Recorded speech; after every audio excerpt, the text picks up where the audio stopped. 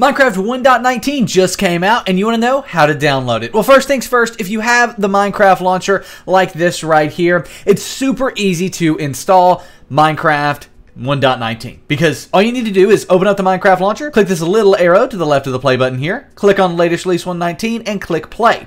Now if 1.19 is not the latest release, what you want to do is come up here to the top, click on installations, click on new installation, and then name this whatever you want. We'll name it Minecraft 1.19, and then we'll go ahead and click the latest release drop down here where we'll just select release 1.19 right like so.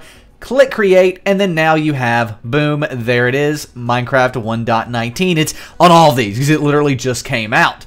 However, if you don't have Minecraft 1.19 latest release, or you just don't have the Minecraft launcher at all, what do? Well, we need to download the Minecraft launcher, which means I need to uninstall it real fast. So while I'm doing that, how about a message from our sponsor, Apex Minecraft Hosting? Go to the first link down below, thebreakdown.xyz/Apex, to start your very own 24-hour DDoS Protected Minecraft server. We love just Apex so much, so we host our own server, play.breakdowncraft.com on them, so you can host your own Minecraft server in extreme confidence. Go check out Apex, the first link down below, thebreakdown.xyz/Apex, to get your server up and running. Now, to install the Minecraft launcher, the first thing you need to do is download it, obviously, and you can do that in a few ways. We do have this link down below, and this technically can get you there if you get, click get here on the Minecraft launcher, get free plus. However, the easiest way that I've seen to do this is to use the Xbox app, which at this point most PCs do have, and if you don't have the Xbox app, you can get it from the Microsoft Store.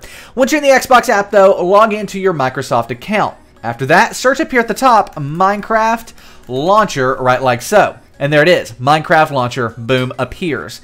Then all you need to do from here is click on install. If it doesn't say you own this, you can just click get and it will work basically if you have purchased Minecraft in the past or you have Game Pass or anything like that. Now this does only work with migrated Minecraft accounts, but that's okay as well because at this point, unfortunately, you kind of have to migrate. We're kind of running to that point where it needs to happen. However, if you do want to use the old Minecraft launcher, you might be able to download it from here and log in with a non-migrated account. But like I said, I do see that going away in the future. But who knows? Once you've done that, you can finally click play because you now have the Minecraft launcher. Then it's going to open up right like so, the updater, where it's going to update the launcher, and then finally open it up. And there you go. It's just like at the beginning of this video, we can play Minecraft 1.19, the wild update from there. So as you can see, here we are, just like we normally are in the launcher. And like I said, you may be able to use the Mojang login here. You click that, but I expect that to go away in the future. Right now though, we're going to click Microsoft login. I'm going to log in. And then once we've logged in, we can click play on latest release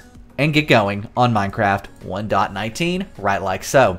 So there you have it. That's how you can download and install 1.19 in Minecraft. If you have any questions, let us know in the comment section down below. Also in the description down below, I have thrown Java and the jar fix. These really aren't needed for 1.19 unless you're installing mods or starting a server, but it is worth noting that this can be needed, so they are in the description, and I would honestly recommend getting them if you do ever decide to get mods or get a server, and also subscribe because that's kind of what we do here. We teach how to do all of that stuff. But nevertheless, Minecraft 1.19 is now open, and look at that new background. I always love when they change the backgrounds. That was actually kind of interesting. It's very dark, honestly, in comparison to the previous backgrounds. I'm excited to check out this update, and I'm excited to do awesome tutorials for you. Like I said, subscribe. We'll see you in the next video. I am out. Peace.